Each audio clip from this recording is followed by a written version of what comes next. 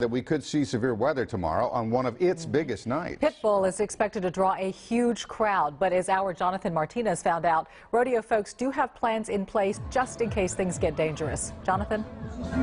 You know, guys, today wasn't too bad with the exception of a lot of cloudy skies overhead, but if you take a look just over my shoulder, you can see those flags up there really whipping in the wind, and that's signaling a change in the weather. And Mother Nature is certainly on the minds of a lot of people out here, including the organizers with the rodeo, who say they have safety procedures and protocols already in place.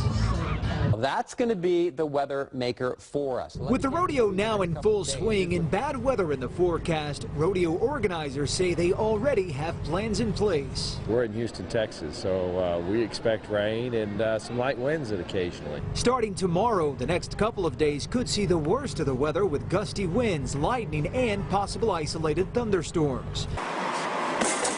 That's got crews loading up sandbags now and tying stuff down for safety. We'll take covers off bike racks. We'll put sandbags and trash cans. Additionally, crews have this long-range acoustic device, or LRAD, that sends out pre-recorded warning messages in the event of severe weather or to ask folks to evacuate or seek shelter. We're the world's largest indoor rodeo and the world's largest indoor stock show. So there's a lot of things to do undercover and out of the weather.